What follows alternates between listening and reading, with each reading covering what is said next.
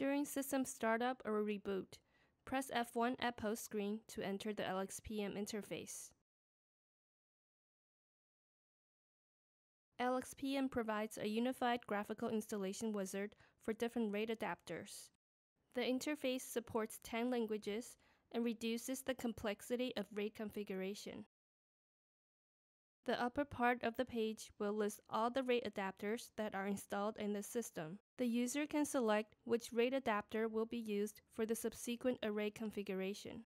At the bottom of the page, the array and virtual disk information that is attached to this RAID adapter are listed.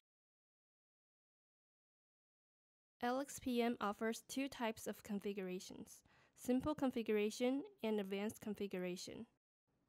The simple configuration will use the recommended configuration parameters.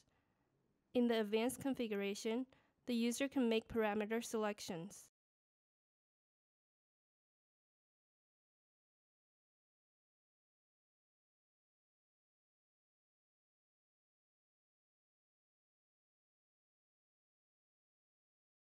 Confirm the array and virtual disk parameter setting information.